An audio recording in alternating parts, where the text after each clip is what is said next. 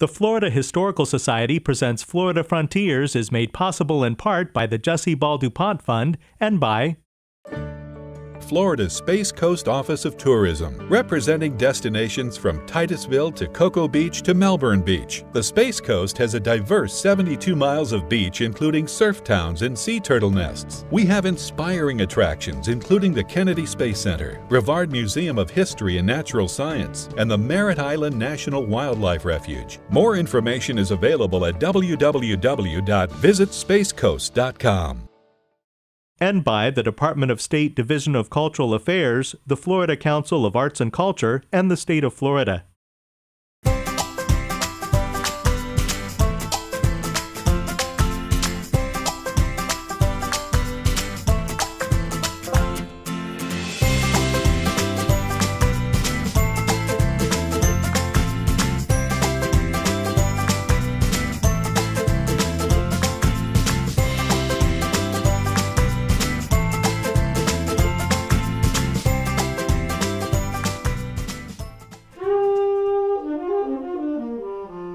God only knows how much I love America. Going from one side to the other, I traveled 2-lane, 4-lane dirt, steel ribbons spiked to the ground, boxcars, buses, flatbeds, trucks, and trailers. The road is a passport in your mind, imprinted with every person you meet, every step you turn. I marked my trail with cigarette butts and candy wrappers. I shared my stories with housewives, bums, businessmen, migrant farmers who spoke only broken English. Everyone I met was either going to or running away from something. I saw ornate churches with spires that pierced the sky, God's living room. I saw towns in the night, lights from their windows, people praying over their food. I watched football, baseball, every step, my step. The road was life, breath, confirmed existence. Welcome to Florida Frontiers, presented by the Florida Historical Society. I'm Ben Brotmarkle. In 1957, writer Jack Kerouac was living in this house in Orlando when he found out that his novel On the Road was finally going to be published. Together with the Allen Ginsberg poem Howl and the William S. Burroughs novel Naked Lunch, Kerouac's On the Road established the rebellious, counterculture, anti-establishment literary movement known as the Beat Generation. It is the generation after World War II who came back from war and wanted a very different life than the life in the suburbs that was kind of being set up with, for them, the house in the suburbs, the car, the 2 kids, and these were people who came back and challenged the status quo and challenged regular society.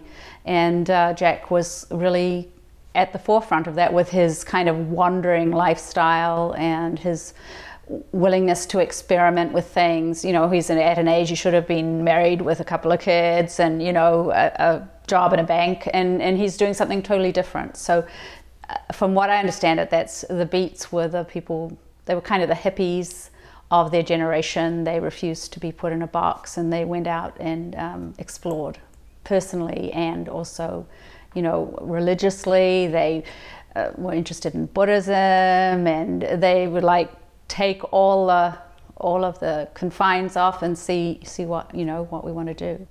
Jack Kerouac came up with the term beat, and a lot of that had to do with a couple of different things. So you have beat in terms of being tired and having the I'm beat.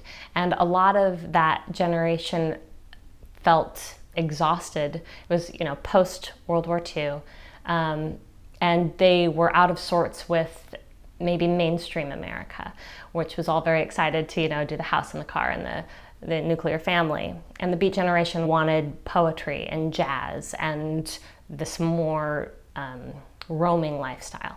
So the Beat generation is a precursor in a lot of ways to the whole hippie movement. And the hippie movement in a lot of ways adopted the beats. So the beatnik, all of that stuff comes from there, and beat poetry, which is sort of the beginning of poetry slams. And Allen Ginsberg's Howl, that poem starts that I saw the best of my generation destroyed by madness, starving, hysterical. And it's this long, epic poem. Poetry like that, there wasn't poetry like that in the mainstream before Howl. And it really exploded what is possible in the literary world. Lawrence Ferlinghetti, the great poet who was the poet laureate of the United States, when he published Howl, was thrown in prison for obscenity.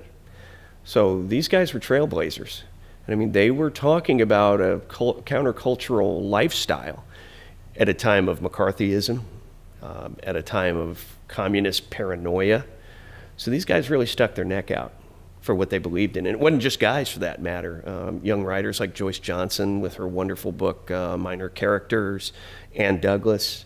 So this was really a movement throughout the United States. And they did set the groundwork for the counterculture and the hippies, for better or worse. And they were trailblazers. And I think there was a quote from Ferlinghetti who talked about, we live in a freer, more open United States because of the Beats.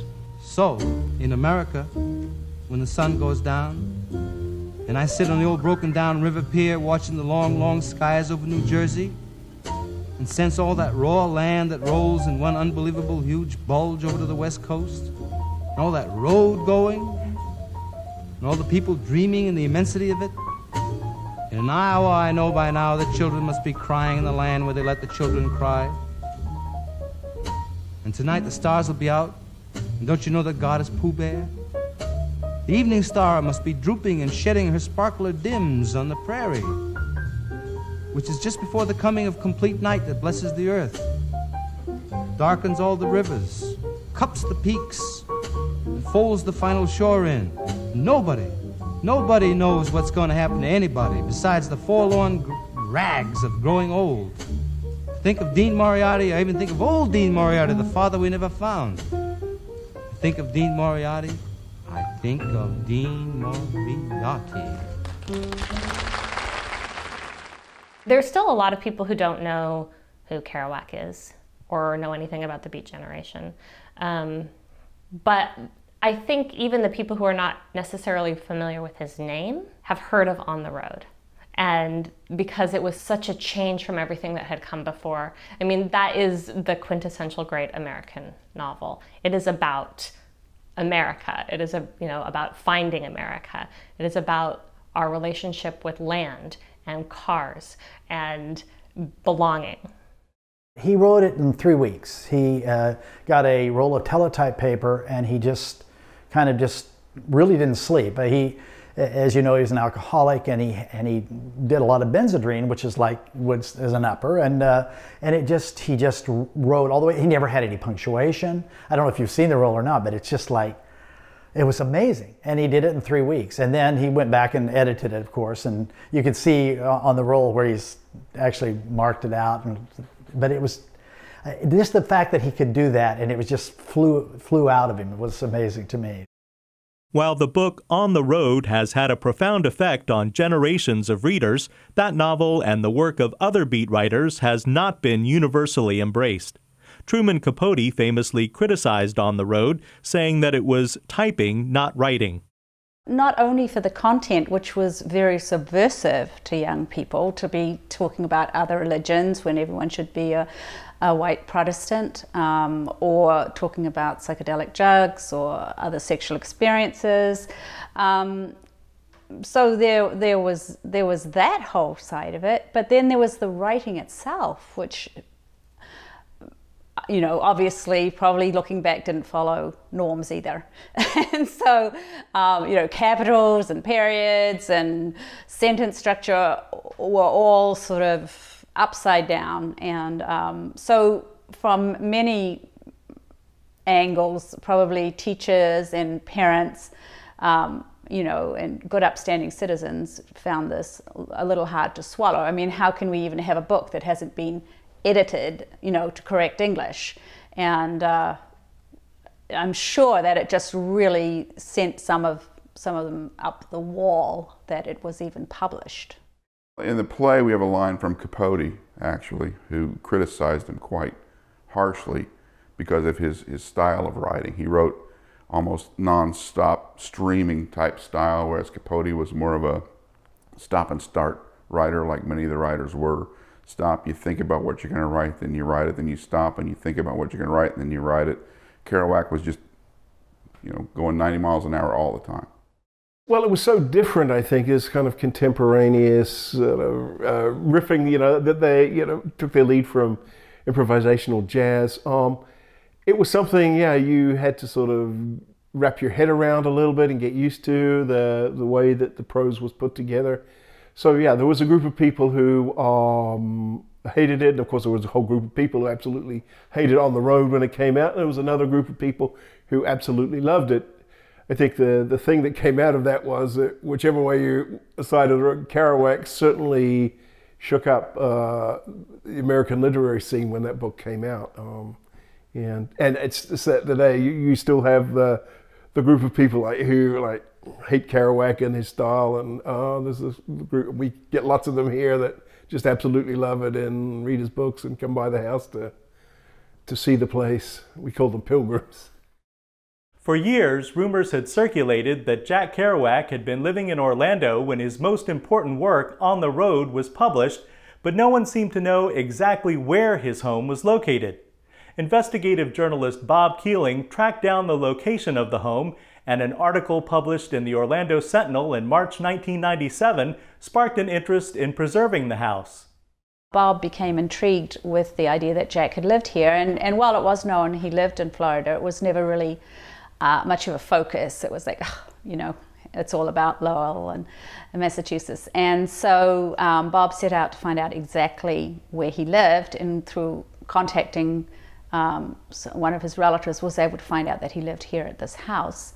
Coincidentally, when he came to this house, it was about to be demolished and in very, very poor shape, as he describes in his book. So they really just got straight on it and were able to raise the money from Jeff Cole and several other people kicked in money too, and save the house. Bob had heard about that Kerouac had lived here in College Park, and then set to finding out, well, where was it? And finally he tracked down, finally ended up talking to John Sampras, who was Jack's brother-in-law in the executive estate. He said, oh, I think it's here. And so 14, 18 and a half, which was the back then. And so he came and found this place in terrible disrepair, and then he wrote about it in the Sentinel, wrote a long article, and that's where a group of people got together and said, well, we need to do something because the developer was set to tear this place down and get rid of it. So a group of people, including Bob and Marty Cummins, who ran a bookstore over here in College Park, chapters in it, they got together and said, well, let's create the Kerouac Project and let's try and preserve this place and that legacy here. His sister and brother-in-law came here in 1956. His brother-in-law wanted to try and get work in the burgeoning space industry, and they had Jack's mom's only grandchild with them. They were the only real nuclear family in Kerouac's family. So where his sister went, where his mother went, Kerouac would often follow, coming in off the road, dead tired, needing a place to crash, maybe get some work done. So that's what brought him to Orlando in 1956. He came down here with his mom, whom he was overly attached to, or she to him. Somehow they were a little symbiotic there, and he lived in the back of the house, and he wrote Dharma Bums here. And this is where he became famous. When he came here, he was just an obscure writer. Nobody really knew who he was, and is demonstrated by the fact that he didn't even rent the house, he rented the room at the back. So he wasn't up and coming enough to rent the whole house. And he'd been here, I think, about 2 or 3 weeks, and he got the good reviews and went up to New York and came back famous in basically a very different circumstance. He was very attached to his sister, and his mother. And his mother was also very, very attached to his sister. And so that's what brought him here. We brought him to this place because 2.5 blocks that way, his sister and brother-in-law had moved down here. And so Jack came and they stayed there, but Jack couldn't stand living in such close quarters with his brother-in-law. So this place 2.5 blocks away was where they could walk there and he could live. And so, yeah, so that's what, it was always family that kept bringing him back to this place, and why he eventually bought a house in St. Petersburg and settled down there, you know, where he died. He did a great deal of work while he was living in Orlando. He did the final edits to his seminal novel of the 20th century, On the Road. But then once he saw success with that, he comes back to Orlando basically to get out of the glare of the spotlight of everybody wanting interviews and wanting to talk with the newly crowned bard of the Beat generation. So Orlando becomes his refuge. And during the next 4 or 5 months at the end of 1957 in the little back porch apartment in Orlando, this is really his last prolific period. He writes dozens of letters to people like Marlon Brando, urging him to do the film version of On the Road. And in fact, he ends the letter with a great sign-off. He says, I want to hear from you, Marlon. Put up your dukes and write. And there was a plan for Brando to do On the Road, but unfortunately Kerouac's agent held out for too much money and the deal never got done. But beyond the letters, beyond the poems, he wrote his follow-up book, Dharma Bums, in 11 frenetic days and nights in that College Park house in November and December of 1957. So not only did he live in Central Florida, he did some of the greatest work of his career here, and that's certainly worth commemorating and celebrating. My favorite, actually, of his work is, it's called The Dharma Bums, and he wrote that right in that room. So it's very cool to be in that space where he wrote that book. I've studied Buddhism. I've written my own haikus. Listen to this, man. Listen to this. In the darkness, I notice a TV set. I watch it anyway.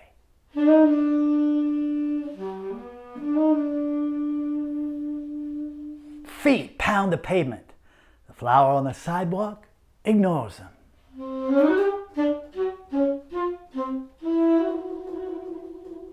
On the wall, a picture of a shipwreck hangs crookedly.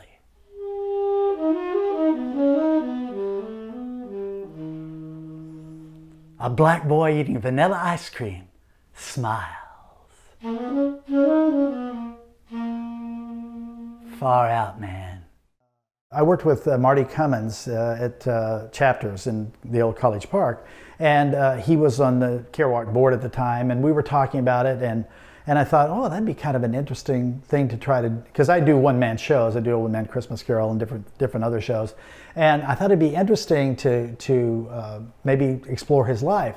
And my friend Steve, who I wrote it with, happened to be at a performance of my one-man Christmas Carol when Marty was talking to me about it. And he said, why don't we write it together? And we'd never done anything together. So we started back and forth. He would write a chunk and I would write a chunk, and then I'd start putting things together. And it just turned out to be kind of a really cool way to do it. And that's what we started in 2002, and Marty was the first one to produce it. So, in the play, we deal quite a bit with his family, with his sister, his brother, who died very young. He was very devoted to his brother. So his family life affected a lot of the things he wrote and the way that he wrote. So it's very important to add that aspect in when you're considering a character for a play. You don't want him to be one-dimensional and live only in the works that he's created, but you want to go deeper into his soul so you can make sure that you have an accurate portrayal on the stage of the guy. Whenever you have a writer that's as prolific as he was, there's so much in his writing that you can discover.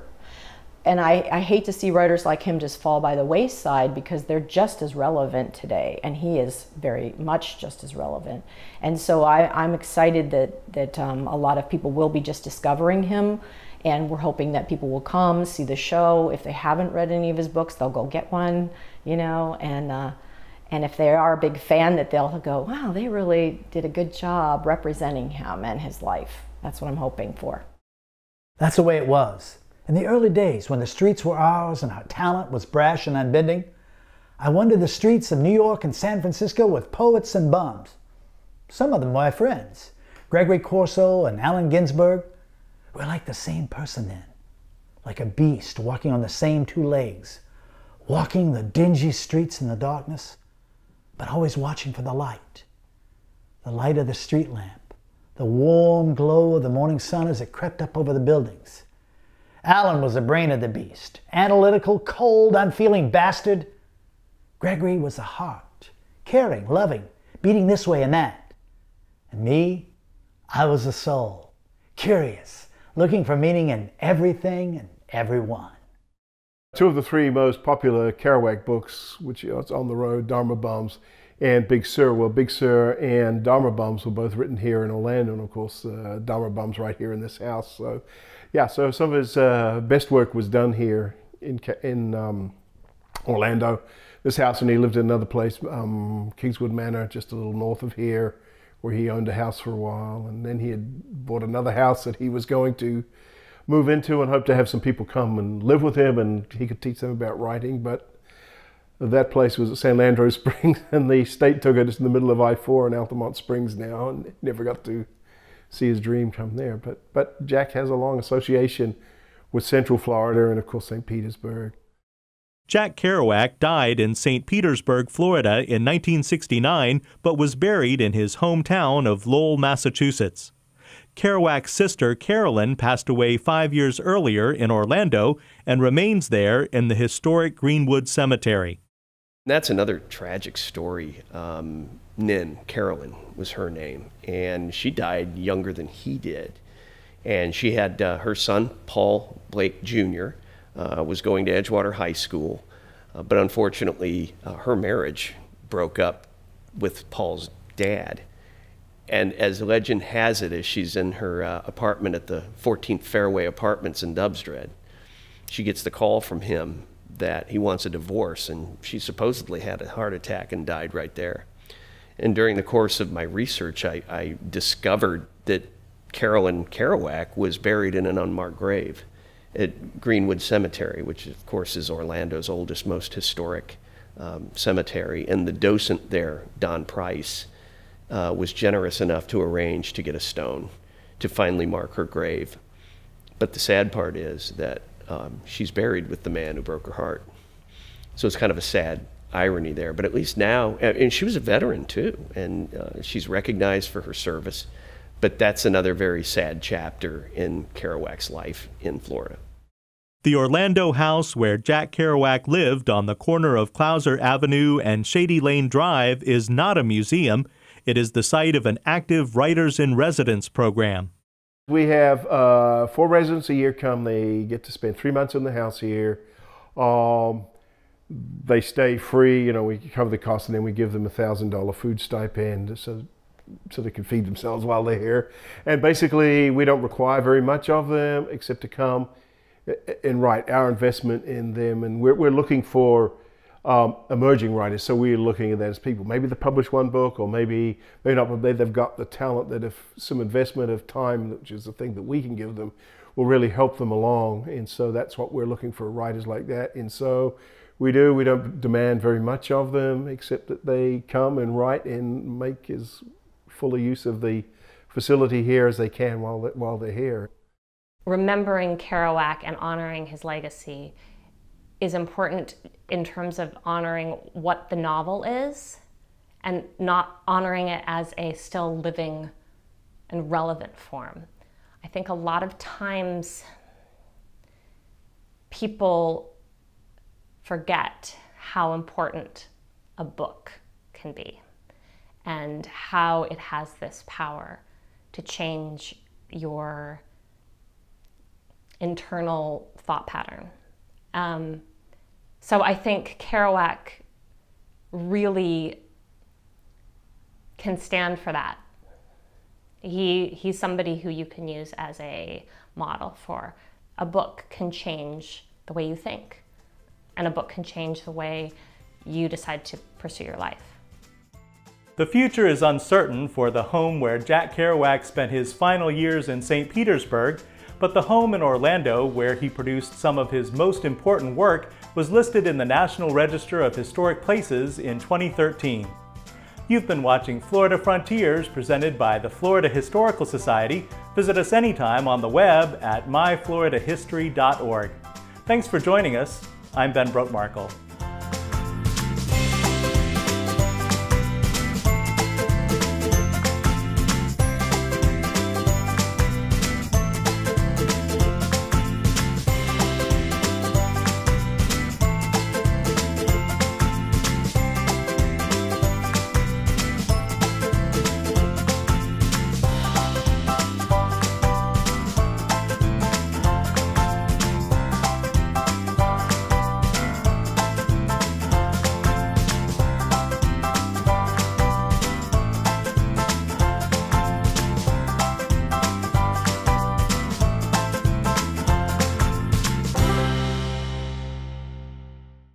The Florida Historical Society presents Florida Frontiers is made possible in part by the Jessie Ball DuPont Fund and by Florida's Space Coast Office of Tourism, representing destinations from Titusville to Cocoa Beach to Melbourne Beach. The Space Coast has a diverse 72 miles of beach, including surf towns and sea turtle nests. We have inspiring attractions, including the Kennedy Space Center, Brevard Museum of History and Natural Science, and the Merritt Island National Wildlife Refuge. More information is available at www.visitspacecoast.com.